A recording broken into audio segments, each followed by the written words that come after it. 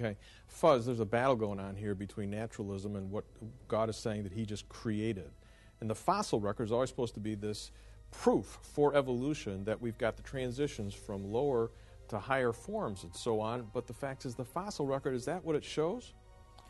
Well, the fossil record, in my opinion, provides very powerful evidence for biblical creation.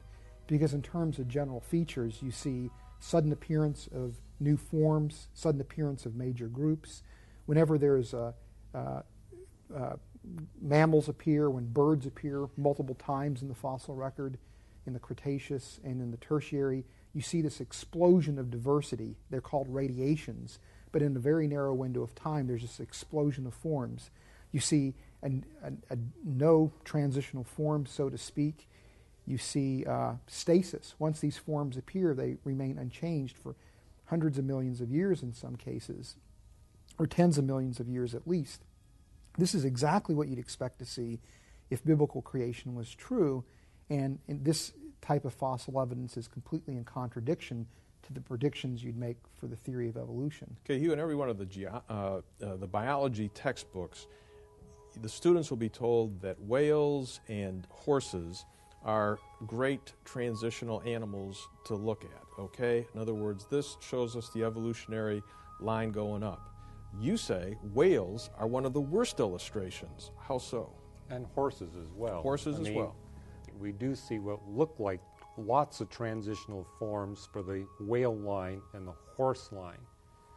But in terms of looking at how you would get a species changing into a different species through natural selection mutation, you're going to need a species to make that process efficient enough to have an extremely large population. The larger the population, the more opportunities you have for mutational advance.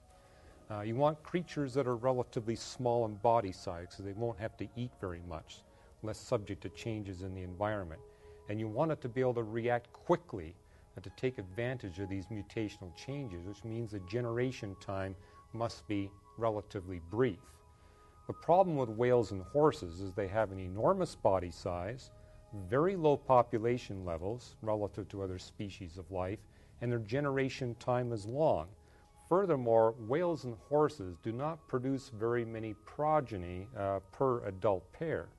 And so for these four reasons, we would look at whales and horses as being the worst evolvers that we see in the fossil record.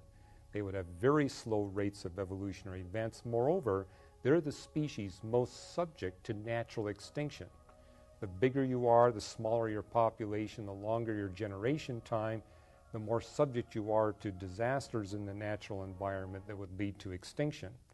In fact, some ecologists calculate that for a whale species, its extinction time is on the order of 1 million years or less. In fact, in the 20th century, we've seen several whale species go extinct.